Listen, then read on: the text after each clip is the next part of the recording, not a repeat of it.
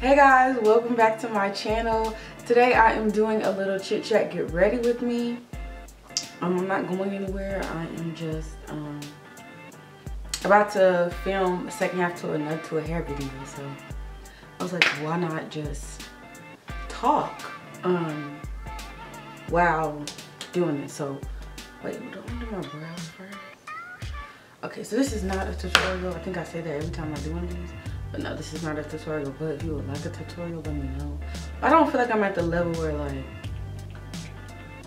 I'm producing tutorial level makeup. But today I just wanted to talk about, what was I doing? I don't remember. I didn't mean to put that on. But what was I doing? I was doing something, and the thought of like black mental health came to my mind, and I was just thinking how, like, you know, there's been a lot of emphasis lately on black generational wealth, you know, or building generational wealth in the black community, but nobody is talking about it's really hard for me to do two things at one time. Nobody is talking about the emotional, I don't want to call it trouble, but I don't think black people, and I'm saying black people, anytime you see me make a video referring to black people, it's because I am a black person. I was talking to my mom yesterday about something, I was like, this is why, we were watching Millenial Fix My Life, and I was like, this is why black people need therapy. And she was like, well, not just black people, white people do. I said, I'm not white. I don't, you know what I'm saying? I don't know what goes on in the white community. And then that's what, and I meant that because I cannot speak to what goes on in the white community because I don't know. I can know what I see like on social media and stuff like that, but from experience, I don't know a whole lot. I know some black people, white people, but not a whole lot. And I don't know like what they do with emotionally. But I do know a lot of black people, and I do know some of the things that they deal with, and I know what I feel like I've dealt with as a black person. We talk a lot about black generational wealth, but we don't talk enough about black emotional health, black mental health. Like, and I don't mean mental health as in just somebody who might have like a mental health issue, but it's more so like, how is your mental, how is your mind, you know, how are your emotions? We don't talk about that. I feel like as of lately, with my generation, what am I guess I'm a millennial, the discussion of depression that has come more to the forefront. I feel like the discussion of depression and black mental health it's steadily rising, but you still have, but I think it's not geared toward, I think it's more so being started by the younger generations more than it is the older generations, because I feel like the older generations still hold on to this idea of, you know, God will fix everything and keep house business in the house. While I still do agree with keeping house business in the house as it applies to social media, like I don't feel like certain things need to be said on social media, but I don't feel like every problem we have can be handled solely by going to church and praying. Like, I do feel like sometimes you need, you know, professional help. I feel like we need professional help. Like, if anybody needs professional help as far as therapy and stuff, I think it's black people. Because of what we go through on a daily basis, you know, this world is not catered to us. There are not a lot of spaces for us, and that can really mess with one's mental.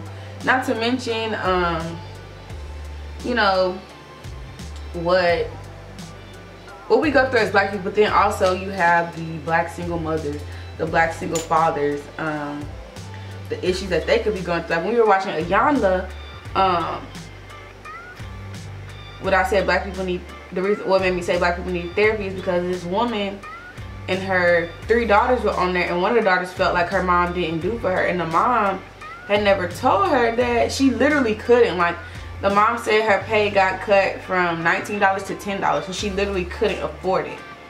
And so imagine her stress of wanting to do for her family and wanting to do for her children, but not being able to, and then still having to go to work.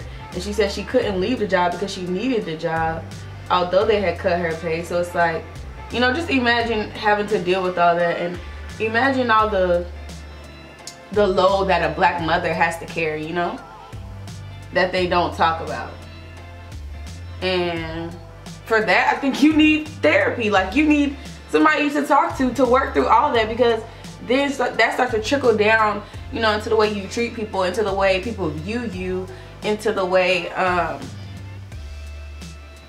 you treat your kids. And how that's why I said, you know, we talk a lot about generational wealth, but you cannot build generational wealth without checking the mental health first. Like, if we have black children who are committing suicide because they're gay, and we're gonna talk about that in a minute, but you know, or families dividing because the mother and the kids don't cooperate, or you know, just all these things that go on. And I'm not saying they don't go on in white families. They probably do. I'm sure they do, but I am not white, so I can speak from my experience and the things that I see.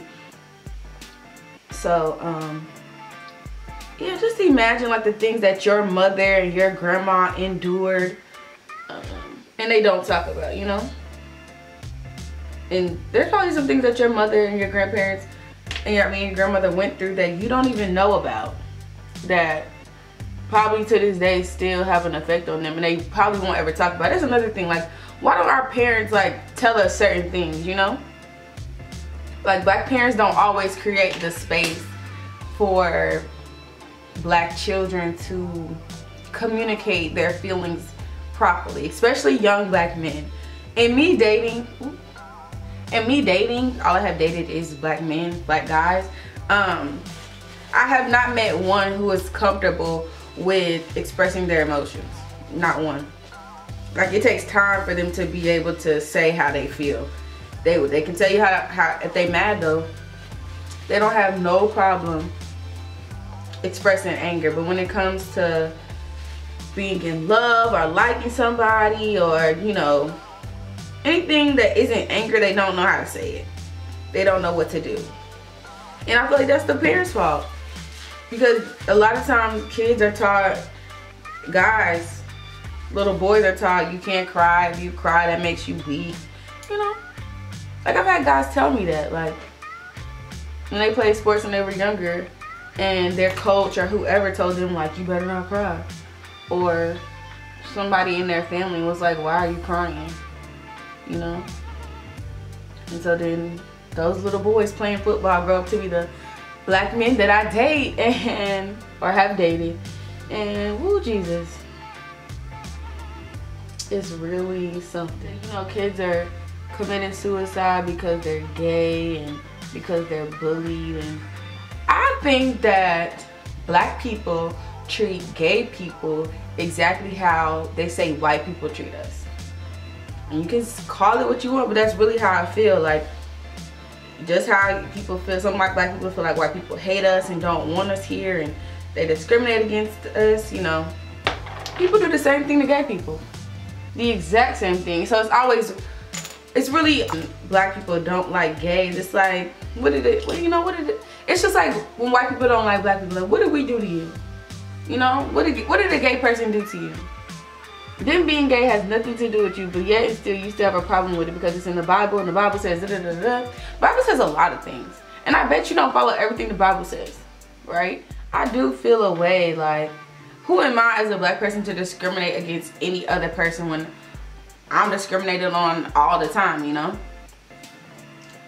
And it's like, if you being gay don't do nothing to me. It don't hurt me. It's just a different way of life. But some people don't grasp that concept yet. And like I said, a lot of black people view gays exactly the way whites view us, if we keeping it a buck. But that's another discussion for another day. But yeah, I'm just really like, ever since like this what year is this? 2017, 2018 has just really taught me how important mental health is, and I realized how much we don't discuss, you know, how much we don't share. And shoot, that's too much. I messed up. How much we don't share in the Black community. Like I said, there's probably a million things you don't know about your grandma or your mother because they wanted to keep it from you, which is absolutely fine. But I feel like there comes a point in time where you have to communicate with your child and let them know, like, this is what I went through. But I was just thinking, like, I cannot wait to raise my child because I want them to be whoever, whatever they want to be, as long as it does not hurt anybody. If you want to dye your hair blue, you want to dye your hair pink, if you like a girl, if you're a boy, little boy, you want to wear a dress, I don't care. You know, like, we just put so many, like, in the Black community, we just put so many limits on so many things, and it's like, we don't fall into these, a lot of kids don't fall into these molds that we have created, and then we're sitting here wondering why your child committed suicide, why your child is hurt. Like on Anyama, the mom, they was basically talking about the story, the episode was basically about like this girl being molested, one of the daughters being molested by the brother. And they didn't know that their mama had been molested, you know? And it's like certain things you gotta tell your kids, like, go back. This is why I say it goes back to therapy, because you have to heal from those things so that you can be a present parent for your child.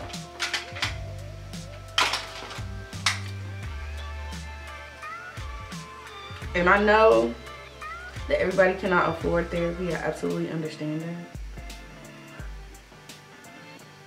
I wish that was different, but for the people that can, I think everybody should go to therapy. Even if there's nothing wrong in your life, I feel like it could definitely help you. Like, when I get certain things settled in my life, I plan to go to therapy.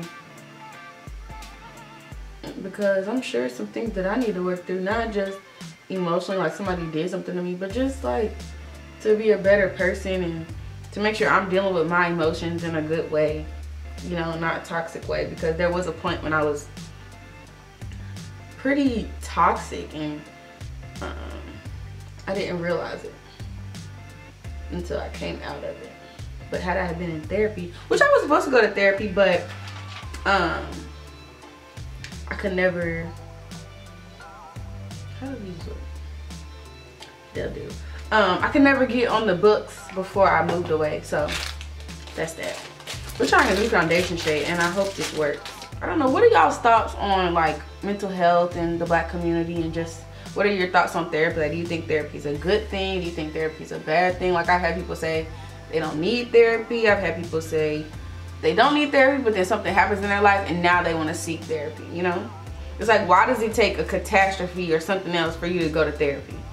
Like, I don't know. It's just so taboo. And I just wish it wasn't like that, because I feel like it could be beneficial. And when I was talking to somebody, one of my friends, about it, like, they were like, why are you like so gung-ho for therapy? And I was like, because I've never seen it not work for somebody. You might find the wrong therapist, but once you find the right one, I've never seen anybody say, you know, therapy didn't work for me. Do any of y'all, have y'all ever been to therapy? If you did, like, how was your experience? Because I really want to go to therapy. I just have to get some things straight in my life first, like monetary wise. But I'm definitely gonna look into it, because like I said, we focus a lot on generational wealth, but you can't do much with generational wealth if, first of all, the generation isn't here, because they might be committing suicide, and B, if they don't communicate properly and they don't know how to deal with their feelings. After the year that I had, mental health is so, like, has become very important to me. me personally, because I know what it's like to like not have the best, not be in the best state of mind. I'll say that. And so now that I've, you know, worked through that, I don't want to go back to that, and I don't want anybody else to feel like that. But also at the same time, you can't heal what you don't address. And a lot of things we don't address in the Black community. A lot of things we don't talk about. But I just think that's how our parents were raised. You know, I think that's how our grandparents were raised, and obviously it passed down. But I do think that, like I said, with certain people, certain types of people in my generation, that's changing, which is good. So I feel like I got that out of my system, the whole mental health thing. As far as my life is pretty straight. I'm telling you, I know money doesn't buy happiness, but it definitely makes a difference. Like, I am so glad to finally be working again, to finally have a coin in my pocket. Oh my God. I ain't know, you know, that. Ooh, Jesus. I don't want to go back to them times. Other than that, I've just been working, still looking into school. I think I'm low-key like dragging my feet because whew, the idea of me going to school is scary. But it needs to happen. What else are we gonna do? We, I mean me. What else am I gonna do? I'm not doing much else right now, so might as well go back and get some more education. So I'm still looking into schools, because in school I never thought I would be going back to school. I was like, ooh, no, no, no, no. Once I got that degree, I was like, I'm good on all that. But child,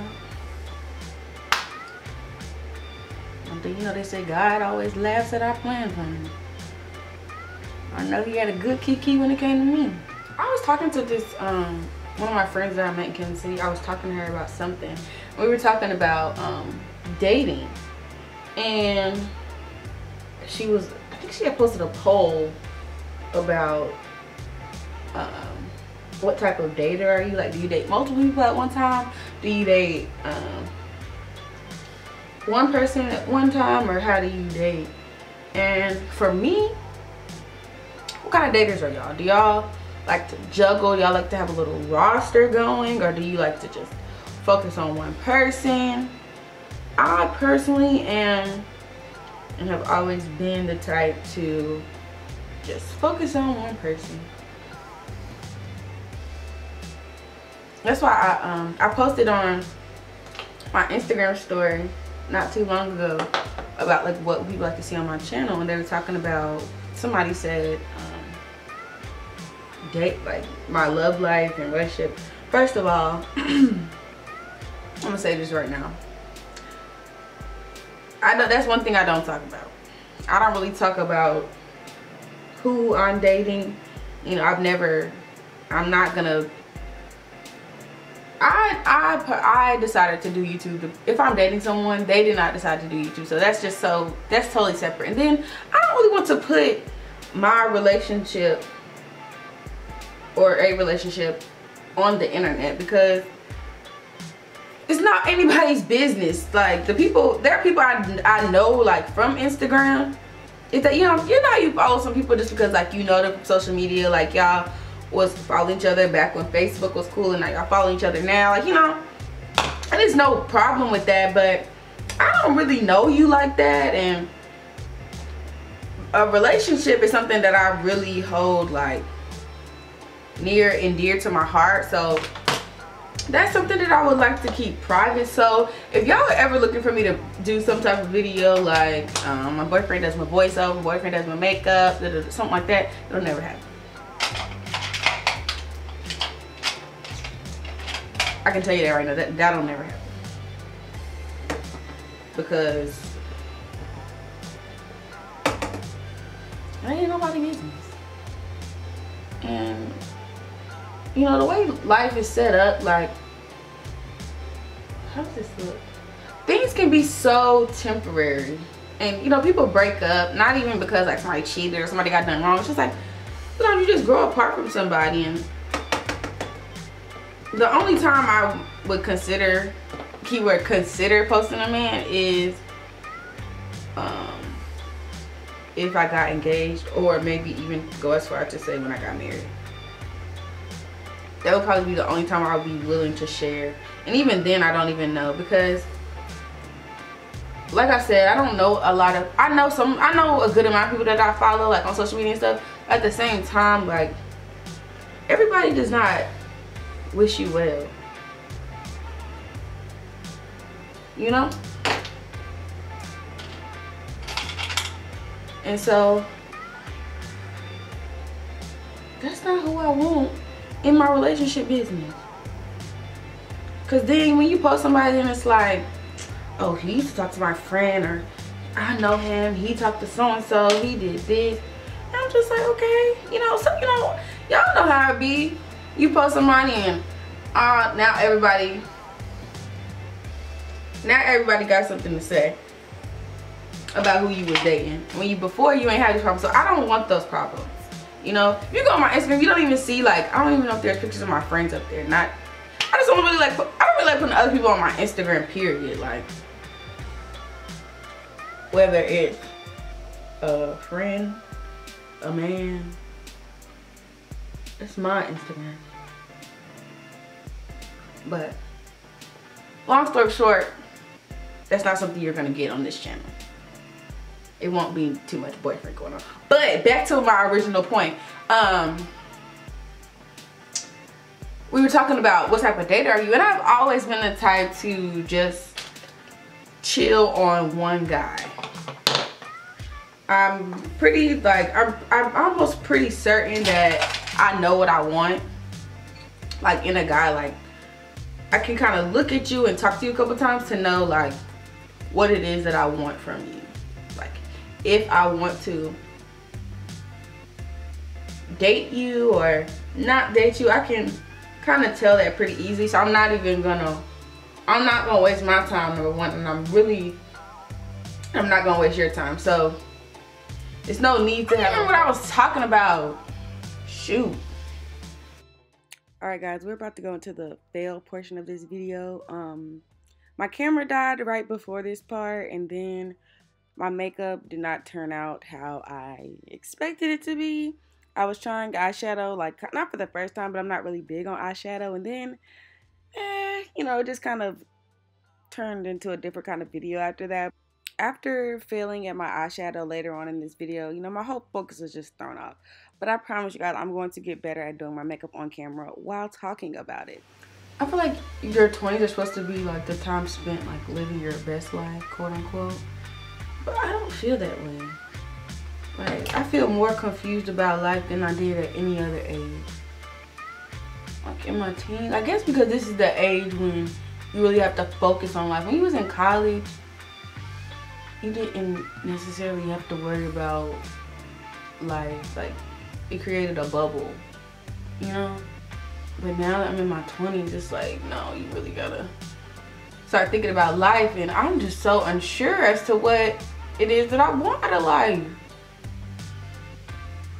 Well, not unsure as to what I want. I know what I want out of life. I'm more so confused as to how to get there. You know?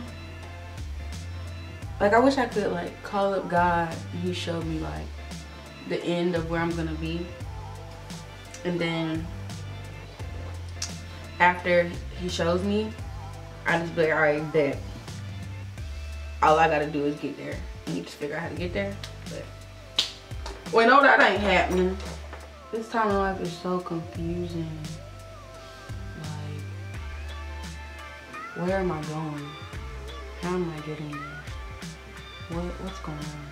Where am I? You know? This might not even make it nowhere because this is atrocious. And I'm not talking like how I want to talk. But y'all are watching this video, it's because I felt like it was okay to post. What is really going on?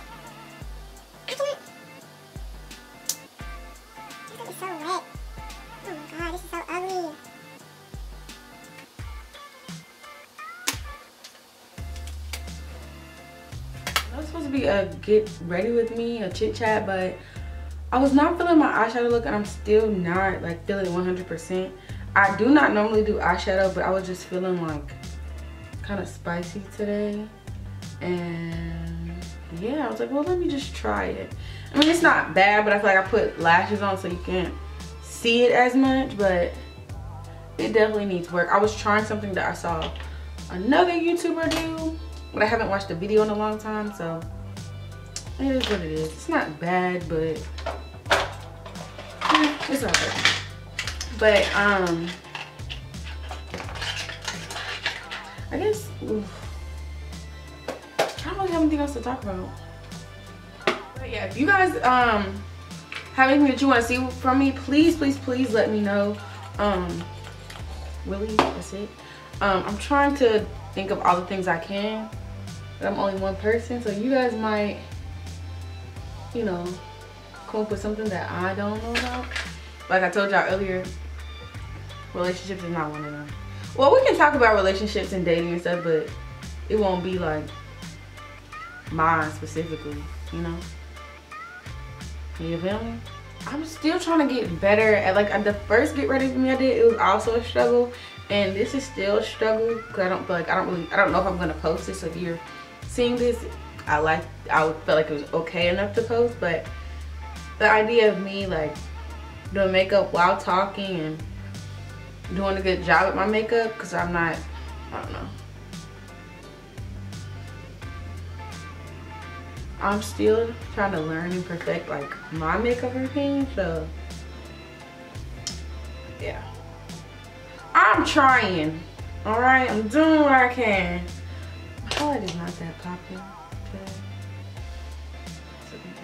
No, not that popping today, it's okay. Baby, I know this is not supposed to be a tutorial, but this is the Kiss lip liner, just a dark brown, but you can use any brown. And then this is NYX's Intense Butter Gloss. They have a butter gloss and they have the intense one. This is the intense one in cookie butter and cinnamon roll. I've been really into nudes for the past a million months. So, nudes as in nude lip colors, not no nudes like man nudes or girl nudes. Not in the girls either, but okay. So this is cinnamon roll, but is this the order I put it on last time? I don't know. Let's see.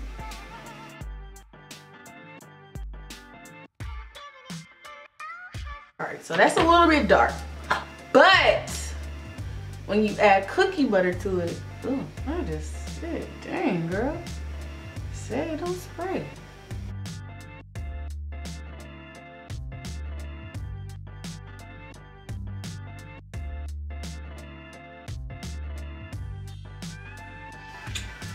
Lighten it up with the cookie butter.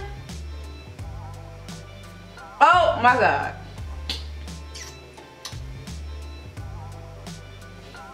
I don't know what this is looking like on camera. I'm gonna have to play this back, but alright guys, this is it for this chit chat. Get ready with me. Thank you all for watching again, and if you have not already, please be sure to subscribe. And if you want a makeup tutorial, let's do a thumbs up for a makeup tutorial. My regular, everyday, go to full face, because I do the same thing every time. So let me know if y'all want to see that.